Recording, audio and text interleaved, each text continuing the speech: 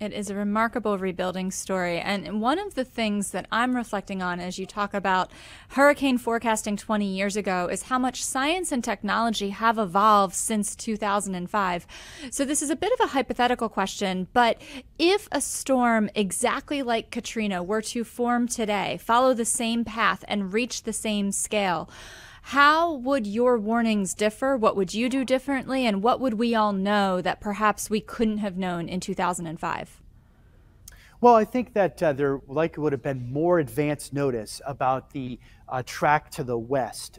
For some time, there was concern that the storm, after crossing Florida, might end up tracking toward the Florida Panhandle. And obviously, from the track of the storm that you can see here back from 2005, the storm ended up moving quite a bit further west, and that's when we, ahead of other sources, made our adjustments to the wording and the descriptions of our concerns in the New Orleans area. The computer guidance that we utilize and the technology obviously has innovated significantly in the last 20 years, and of course here at AccuWeather we're on the cutting edge of that.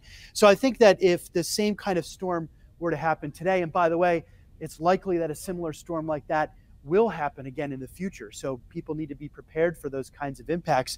But I think if a similar storm were to happen today, there would have likely been even more advance notice for people in the New Orleans area, such that the additional evacuations could occur. And I think the one of the other impacts that this shows is that the importance of local officials acting based upon the best forecasts and warnings. We know that one of the aspects that we saw after the storm was how tragic it was that there were school buses that ended up completely flooded in the New Orleans metro area because of where they were parked. If those same school buses had been activated based upon the AccuWeather forecast, if local officials had activated those school buses in the days before the storm, based on the AccuWeather forecast and the concern about flooding, how many more lives could have been saved across the New Orleans area? Instead, they sat in a completely flooded area. Those buses could have been so helpful for additional evacuation. So in the aftermath of this storm, obviously there were many reforms to the Federal Emergency Management Agency, to state and local